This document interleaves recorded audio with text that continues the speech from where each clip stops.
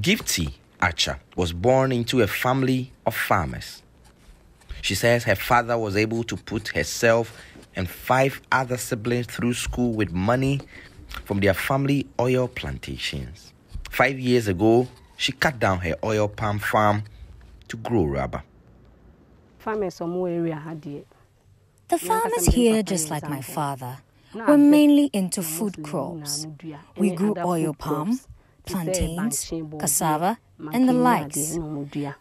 Rubber is being hailed as the white gold in many parts of Western Ghana.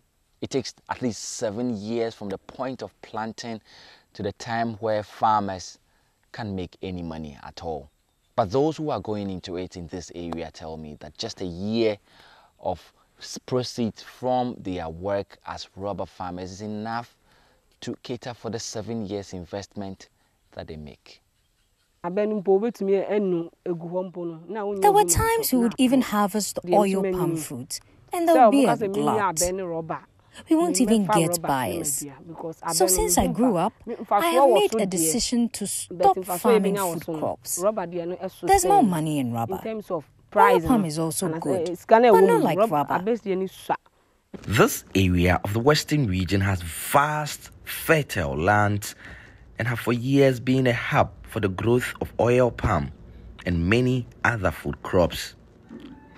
But now, things are changing. We didn't look exactly at the quantum of land that has been put under this. Professor Robert Edu, an agric economist at the Kwame Nkrumah University of Science and Technology, has spent years studying this trend, which he says is happening not only in the Western region.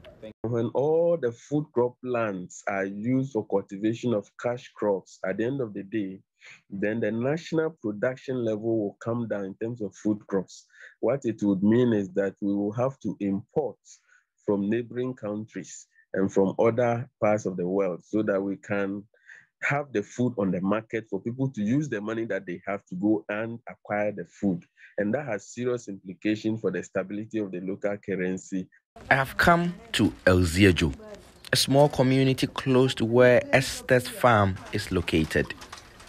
This community was built around the palm oil business, and for years, small factories like this relied heavily on palm fruit from nearby farms and employed hundreds of men and women.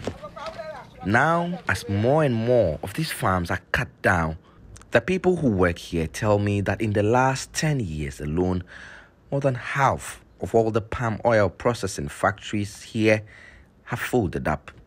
Because there's no oil palm fruit, we are unable to process even 10 containers in the whole week.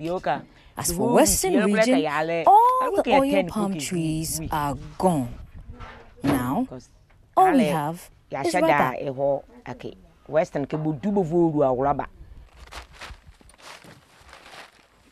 This shift from the growing of food crops to cash crops like rubber may look slow in happening, but its impact on the lives of many is already visible.